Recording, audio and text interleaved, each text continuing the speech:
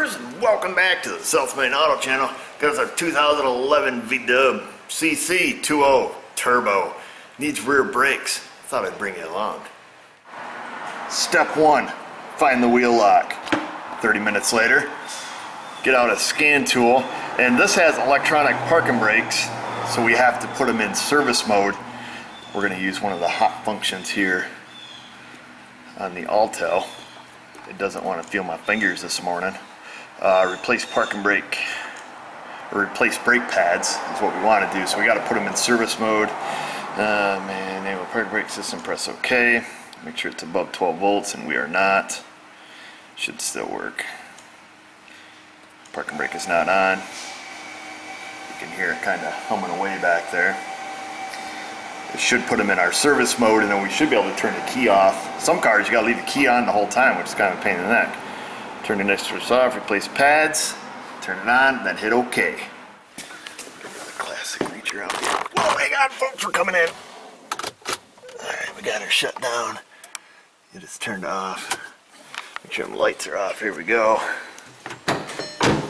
Alright, should be good now. We'll reach back on the back side of this caliper and just unplug. Whoa, hang on fellas. I know you probably can't see, but it's kind of cramped back here. There's the electrical connector on the back of the caliper. Those two words should never go hand in hand. We unplug the electrical caliper. So there's the connector, I don't know if you can see it. Has a little tab. They're kind of a pain to release. I find if I just go into the front side of them, just pick up on that tab with the pick, I find I break less of them doing them that way.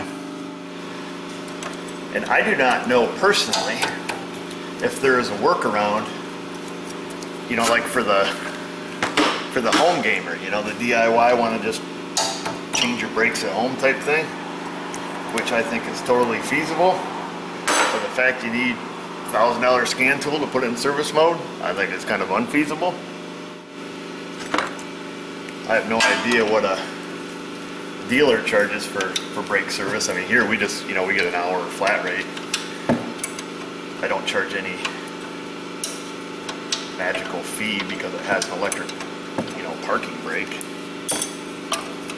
But I know some guys really get off on that stuff. If they've got a tool to do something and somebody else doesn't, man, they just go bananas. But I think that, you know, the average you know, DIYer, you know, they like to do their own oil changes, their own brakes, some of their own suspension work, you know, stuff that's well within their abilities. And then, you know, you get stuff like this, man, this car's about 7 years old. It kind of sucked to have to take it to the dealer or take it to, you know, shop every time you know, needed brakes if you were a kind of guy that liked to do your own work, you know.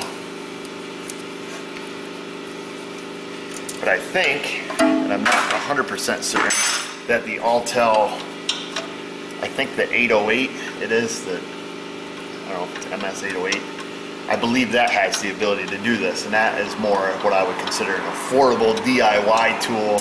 I think that's in the $450 to $500 range, quite a capable tool for what it is. I think it lacks some of the bi-directional functions of like the 906 that we're using or the 908 that I use, but I believe it has a lot of the service functions, you know, battery installation resets and stuff like on the Euro cars, these, you know, this brake pad service business, stuff like that. And I think that's the advantage of that tool. All right, let me get a piston wind back tool. Oh, you effing kidding me. Stupid frickin' Volkswagens. I got the Mac Daddy piston wind back tool, but leave it up to Volkswagen to use some oddball frickin' 3-prong donger on there. And I don't have it. Got a $1,000 scan tool to turn the pistons off. Alright, plan B. Alright, so maybe they put 3 dongers on there so people are like, hey, I ain't got the tool, maybe I should go read.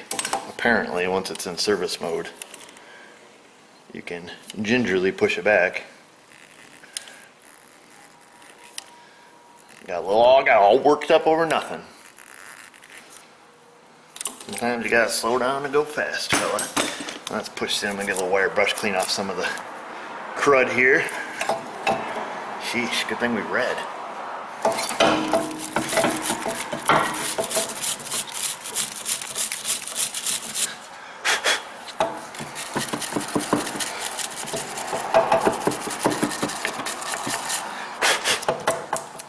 These gears are in really nice shape, actually, no rust on them. Fancy, so we're gonna set that up here where technically it shouldn't fall down. Far anyways. Zip the little hold down out of there. Probably triple squares holding that little fella on.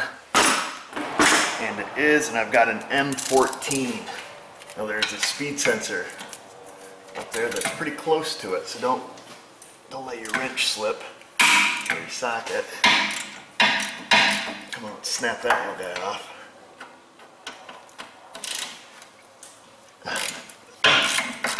Dreaded triple squares. Now we will use the mysterious red ratchet with the DeWalt battery on it. Begs lots of questions, so I'll answer them now.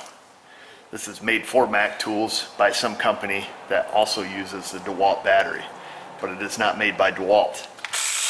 You can do a little Googling.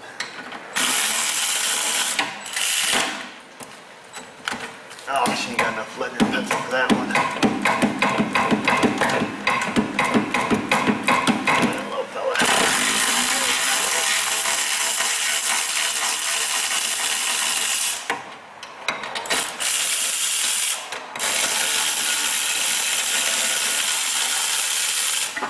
There. And there's our caliper bracket.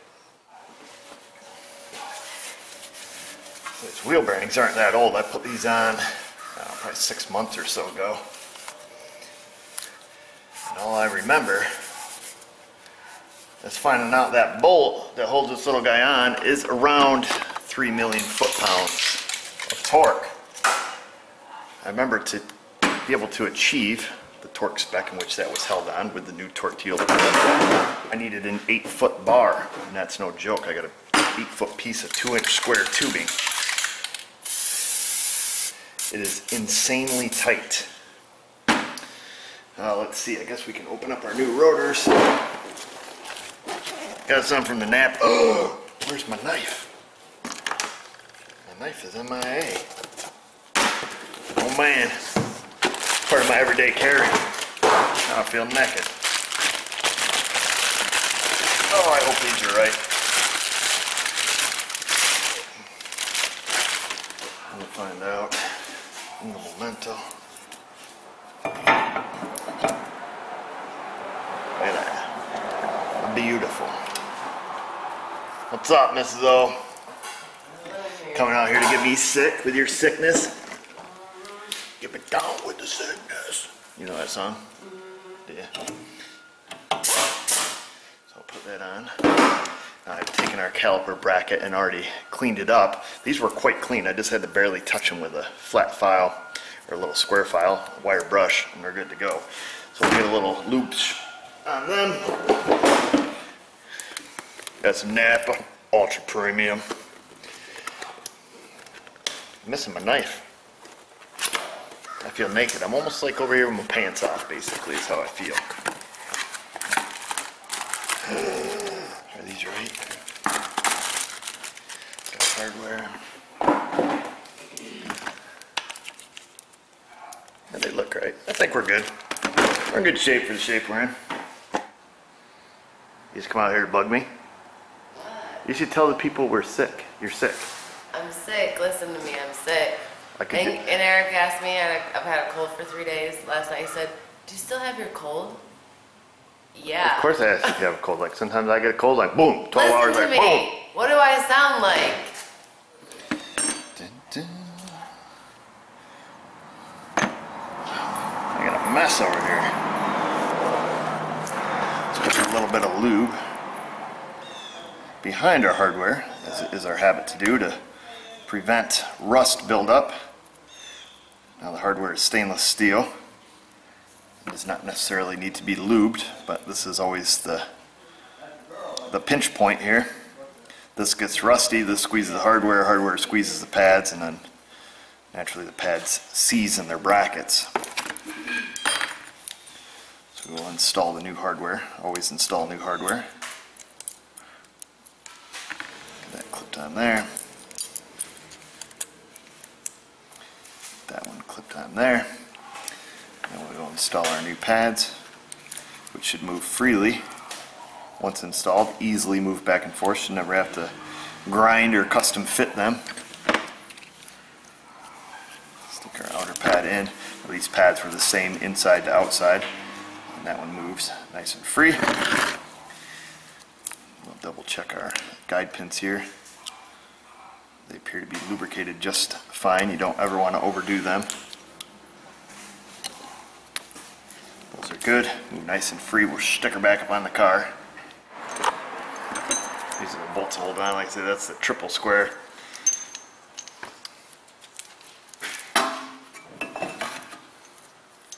Give it the classic reach around if we can. Don't have to go look. There we go. Get these bolts started. Get both of them in. Torque them to factory specs.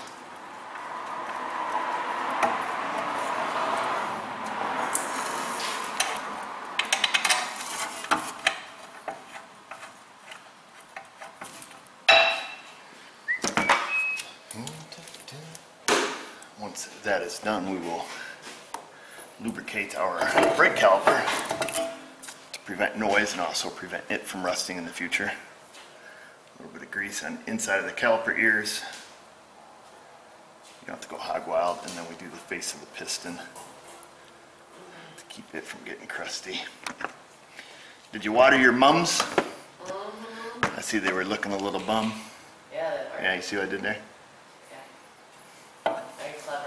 Pretty clever.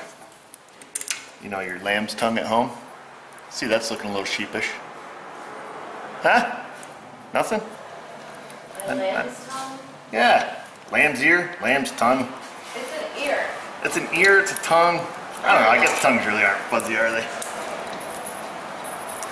Just trying to crack a joke with you, Mrs. O. You don't have to get nasty with me.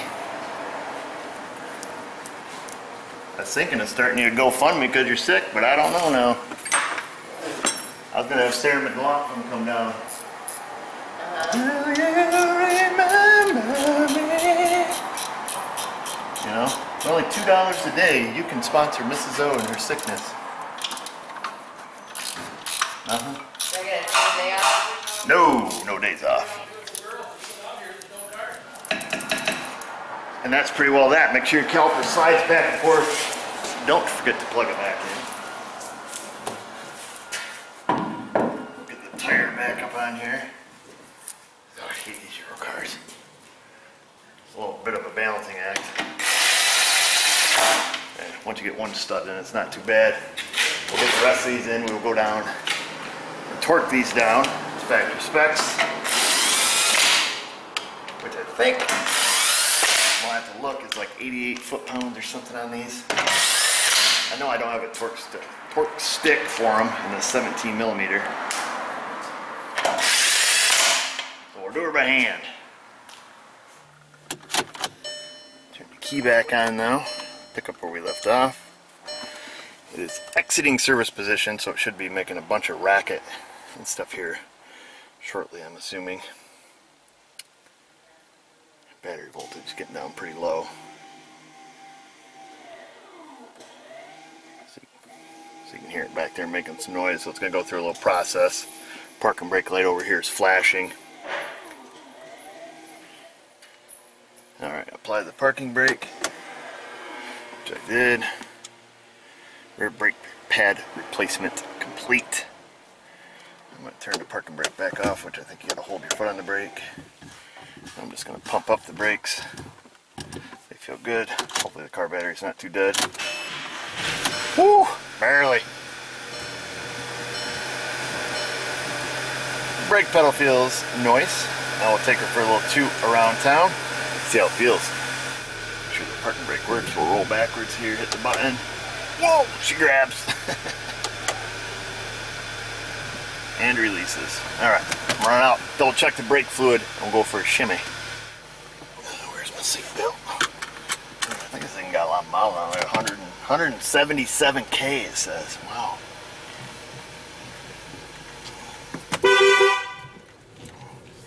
Yeah, here we go. It's turbo time.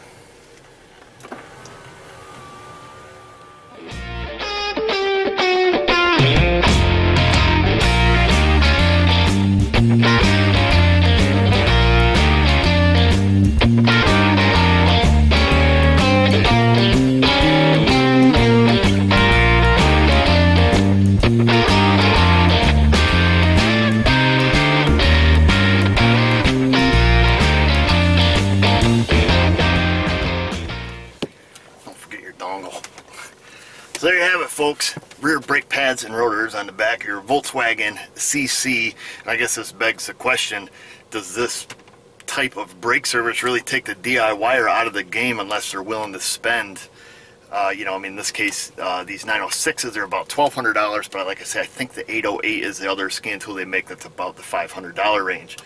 Is there a workaround for it? I really don't know. Simply because I have the tools to do it. I've never really looked into that. If you know that answer, and it's something that's, you know, reliable without, you know, obvious risk of damaging, you know, either the car or, you know, the caliper, put that in the comment box below. Share that with other folks, so perhaps if they have this car or a car similar to it, they can do their own brake service, which, you know, used to be a pretty average, easy task for most any DIYer. And I believe it still can be, but unfortunately I think some of it might be getting a little bit more on the expensive side, where, you know, perhaps it's a better option to take it to a shop and have it done than invest in the tools. Leave your questions, comments, criticisms in the comment box below.